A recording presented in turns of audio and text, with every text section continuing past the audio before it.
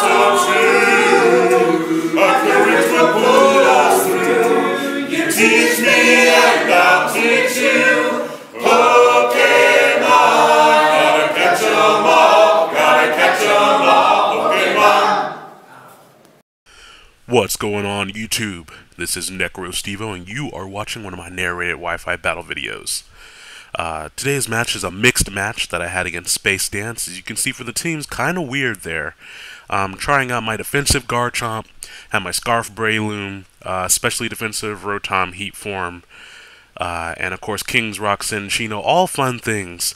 He starts off with his Moltres, which kind of immediately alerts me to the fact that it might be Scarf, and since my Cinccino would otherwise outspeed it, I don't want to stay in and take a possible Fire Blast. He's carrying Politoed as well, which means it could also have Hurricane, which of course Hurricane has 100% accuracy in Rain.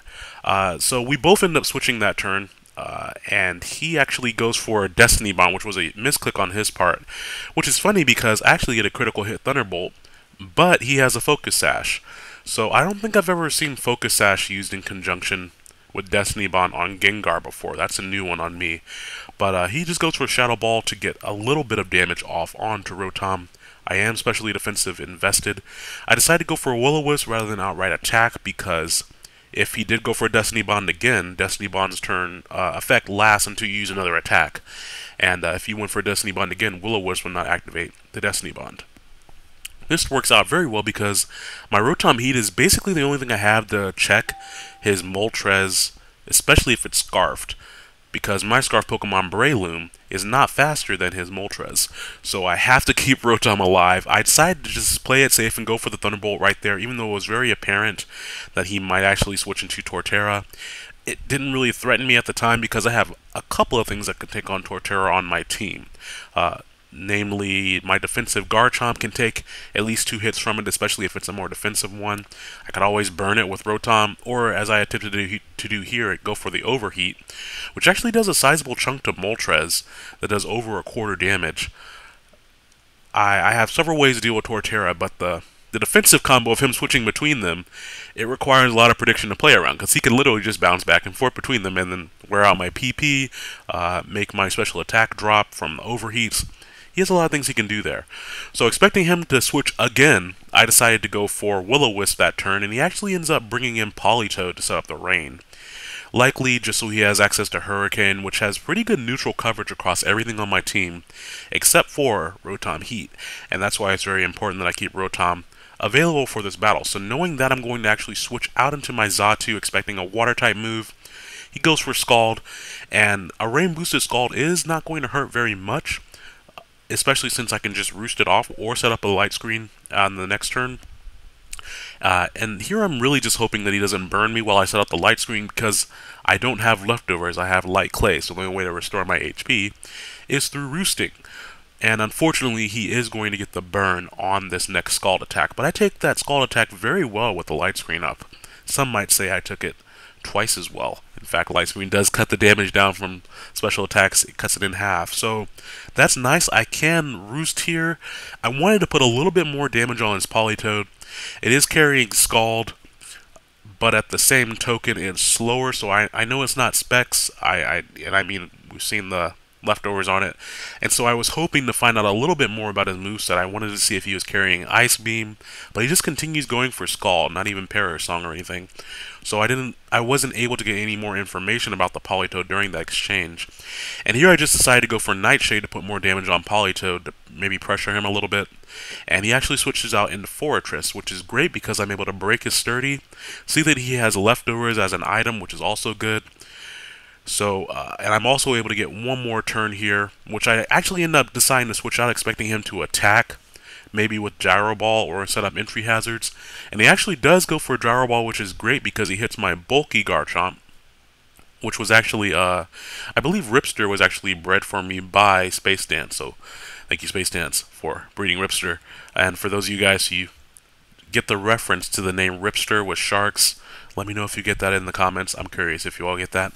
But anyways, though, him touching my Garchomp with a physical attack is going to take off a hefty chunk from his HP, and expecting him to go out into Slowking, I actually just end up double switching there, and now I go out into my Scarf Breloom just to put Slowking to sleep. Slowking is actually a little bit annoying for this team because Breloom needs, I believe, all 5 hits plus Stealth Rock damage to knock it out. And, of course, Rotom Heat won't be able to knock it out with a single Thunderbolt as well. So, I really just wanted to put it out of commission for the rest of the match, especially because I know I can't outspeed Moltres to put Moltres to sleep. Thinking that he would most likely just switch back out into Moltres, I switch on the same turn as him, back out into Rotom Heat. And that's good because he's not able to throw around Hurricanes on my team just yet, as long as I keep Rotom in on him. And here, once again, I figured he was going to bring in Torterra, but since that's what he did last time, I decided to go for the Thunderbolt again because Moltres is a threat. I really can't afford to mispredict around that, especially if he's carrying something weird like Hidden Power Rock. Don't really want to deal with that. Unfortunately, Torterra is able to get out Stealth Rocks, which puts a little bit of pressure on my Rotom, and even more unfortunately, I end up missing my Will-O-Wisp, which would have been very nice against Torterra, whom is usually a physical attacker, outside of the odd Subseed builds that you'll sometimes see. He switches into Politoed there, expecting me to just go for the Will-O-Wisp again, because I really wanted to burn that Torterra, and I could also use a burn on a couple other things on his team. And so now I'm just going to go for a Thunderbolt, which is great because actually at that range it's going to be able to finish off the Politoed. So I'm really happy I decided to go for the Will-O-Wisp earlier and put Politoed at a range where Thunderbolt would finish it off. It is very likely that he was more physically invested on his defenses there, especially using Scald, but that's okay with me either way. Now here I make a bit of a silly play. I guess it was more of a balls to the wall play because I really thought he was going to U-turn. So I wanted to punish him for U-turning and then set up my Stealth Rocks in the same turn. I mean the turn after. But he actually just goes for Hurricane. I don't know if he expected me to switch or if he was just going to see if he could confuse or get some good damage on Rotom. Either way, that Hurricane is actually enough to clean out and finish off my Garchomp in one blow, which I was just like, no, that's unfortunate. But now that I know he is locked into Hurricane, I get to go out into my Caracosta, go for Shell Smash. Because of his own rain, my Waterfall and Aqua Jet attacks will be boosted in power. And then, of course, I have Stone Edge for coverage. And I have a Lumberry in case anything wants to get smart with Paralysis or Burn or anything like that. I'm also carrying, this is my Caracosta with the Adamant nature. It has Sturdy as an ability, which of course was broken by the Stealth Rocks here.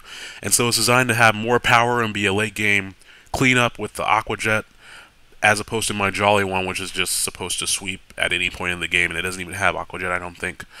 But I'm very surprised that Stone Edge is a critical hit KO. That means 2 Stone Edges would have been able to KO Slowking outright, excuse me, which is good, because I guess he could have switched to something else to get Regenerator. I don't know. He was kind of stuck there because he had to sleep one turn. And knowing that Moltres is faster than me even after my Shell Smash boost, I'm going to go for Aqua Jet to finish it off. And that is actually going to be the game because his Fortress cannot take +2 stab rain boosted Waterfall. So that was a pretty fun match. I don't know, I haven't really had an opportunity to use this team. I find this team very fun because although it is an OU team, quote unquote, I don't know, most people don't really play against Rotom, and even Breloom is less used in OU as a Scarfer. Most of the time you see him with just the Mach Punch, the Swords Dance, and all that good stuff. And you definitely don't see Xatu and Cinccino in OU. So those guys are particularly fun to use in OU because a lot of people don't know what to expect from them. So thank you for that battle, Space Dance. I had a lot of fun.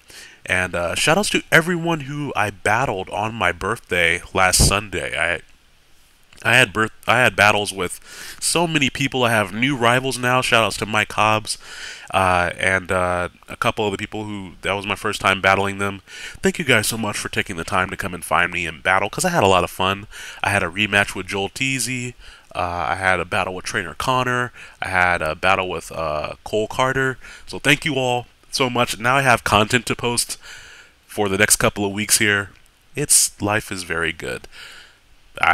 Assuming that life can be measured by the amount of battling content you have to post. I don't know. It's the little things, right, ladies and gentlemen?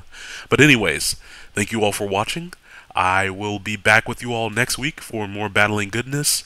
And This week I'm at a career fair at the university that I graduated from, so wish me luck with that. If I can find a job, then that will mean more time to do the things that I like doing this whole posting and battling and uploading thing. So you guys have a great weekend, and I will talk to you all later. Bye now.